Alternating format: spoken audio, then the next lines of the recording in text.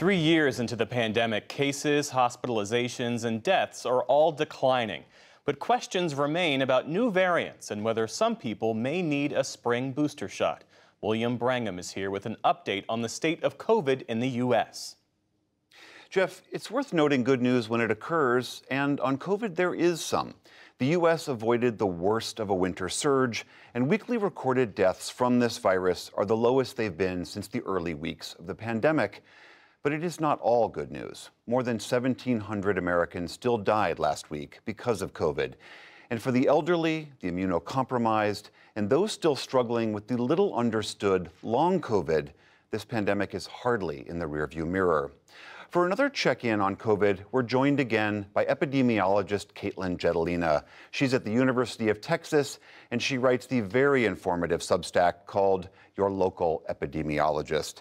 Katelyn, great to have you back on the NewsHour. What is your take on where we are in the trajectory of this pandemic? Deaths are down, as I mentioned, but there is this XBB variant subvariant that is now dominant in this country. Where are we? That's a really good question.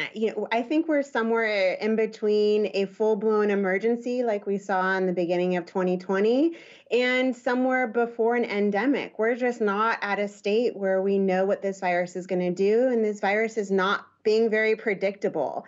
Like you said, all metrics are nosediving right now, and that's good news. We expect that to happen with spring because of warmer weather, less holiday gatherings. But COVID continues to do its COVID thing and continues to mutate. It's what viruses do to survive. And we're paying specific attention to two XBB offshoots, one in India and one in the UK, that is causing a little disruption in some smaller waves. And so this does have the potential to disrupt a quiet spring in the US, but it's still too early to know for sure, given our complex immunity landscape. Speaking of that immunity landscape, it's been about 6 to 7 months since the bivalent boosters became available, which is plenty of time for a lot of people to have lost some of their protection. You wrote about this today. Is there good evidence for a spring booster? I think it depends on what you define as good evidence. It's really difficult for us to know how much each booster helps or does not help incrementally and get a grip on it prospectively.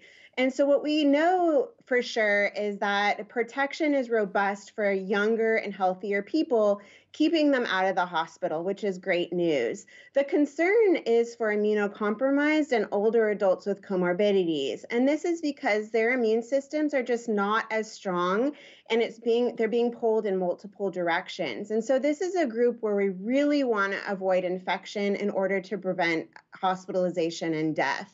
And we know these antibodies, like you say, that prevent infection wane pretty quickly and only last about 6 months.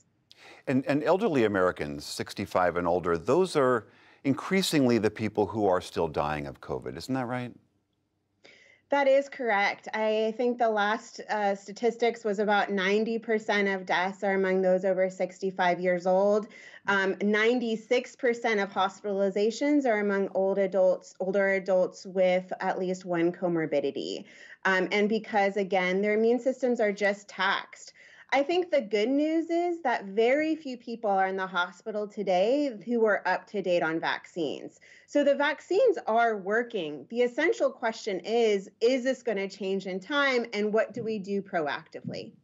I want to touch on long COVID, this still mysterious ailment that so many people are suffering from. What are we learning about who is getting it and why? You're right. There's millions of Americans right now debilitated, out of work, suffering with very few treatment options. We are starting to get a better grip on what causes COVID. It seems to be several factors, like, for example, a lingering virus, or people harbor the virus in their tissue, which can create damage. Other people get long COVID driven by the immune system. Autoantibodies or start attacking the body itself. And then there's also just immune dysregulation, that even if someone clears the virus, the immune system is off balance. And so other dormant viruses reactivate and drive chronic symptoms.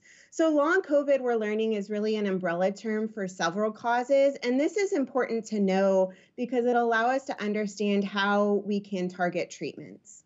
And lastly, in the few seconds we have left, on those treatments, there are some that show some promise on long COVID? There's about 300 clinical trials right now, and the results are starting to trickle in. For example, we see metformin, which is a very cheap drug, reduces long COVID about 40%. Paxlovid reduces it a bit as well, maybe about 25%. So there is good news on the horizon, but we need more answers. Katelyn Jetelina, thank you so much for being here. Thanks for having me.